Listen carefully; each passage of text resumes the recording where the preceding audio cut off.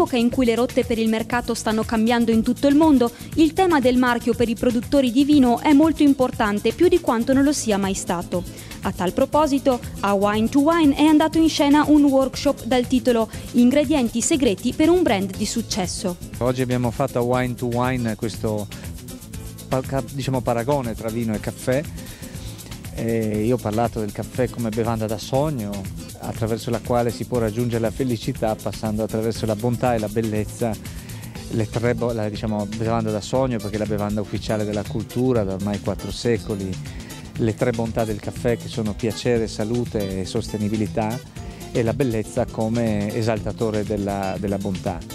Ecco, per quello che riguarda invece tradurre questo in felicità, non c'è solamente la componente edonistica del piacere, che è polisensoriale, quindi non solamente palatale ma anche attraverso l'arte e la bellezza, ma lo stile di vita e tutto ciò che rende esperienziale il caffè, ma anche al concetto di eudemonia, in questo caso non solo l'edonismo ma l'eudemonia dell'attenzione per il futuro, attenzione per le prossime generazioni, attenzione per l'ambiente, insomma essere sostenibili, perché non si può pensare di essere felici senza delle buone prospettive sul futuro, ecco. E questo ritengo che possano essere questi gli ingredienti di una seconda rivoluzione del caffè, posto che ce n'è già stata una del caffè da commodity che era a specialty di oggi, e farne una seconda da specialty a eccellenza, come è avvenuto negli ultimi anni anche nel mondo del vino, dove ormai non ci sono 2 bottiglie di vino che siano le stesse, è impossibile, siamo proprio nel territorio dell'unicità. Però il vino ha 5.000 anni di storia, il caffè ne ha solo 1.000, quindi c'è ancora parecchia strada da fare. Abbiamo raccontato un po' la nostra esperienza e il nostro modo per star vicino agli appassionati ed avere reciprocità nella passione che loro ci riconoscono, restituirgliela attraverso la brand experience, quindi l'offerta di situazioni in cui divertirsi e godere della moto, piuttosto che lo storytelling, il modo in cui raccontiamo i nostri prodotti, l'azienda, la storia e tutte le attività, e quindi in un qualche modo abbiamo cercato un po' di raccontare quelli che sono i nostri ingredienti della nostra ricetta di successo.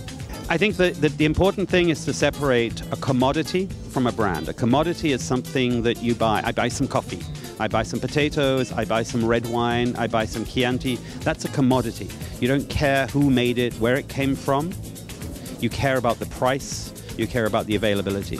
The moment you say, I want to buy some Antinori, I want to buy some Illy coffee, or I want to buy a particular farm's potatoes, we then have a brand. Within the brands, we have what I call functional brands, a brand that does what you need it to do, and brands with which you have some emotional relationship. So a functional brand could be, for example, a Dell computer or maybe a Fiat car. It's a good car, but most people don't love their Dell computer. They don't necessarily love their Fiat car in the way that they love an Apple computer, or they love an Alfa Romeo, or they love a Ferrari. So those are emotional brands. Other products I could think of would be a Leica camera. A Leica camera may not be better than another camera today, but I want a Leica, I want a Ducati bike. And Illy with coffee, as we just saw in this presentation, is like that. I'm walking down a street, I want a coffee, I see the Illy sign, I think that's the kind of coffee I want. Maybe in America it will be Starbucks, it might be a different brand, but it's a brand where in my brain I say that is something that I feel some sort of engagement with. And the important thing is that normally I'm prepared to pay for that. And if I'm prepared to pay a bit extra for it, it enables them, the producer, to actually do the marketing that encourages me to love the brand. The problem with the wine industry is that we don't have enough money for the marketing, so we don't create the engagement, so we don't have the money.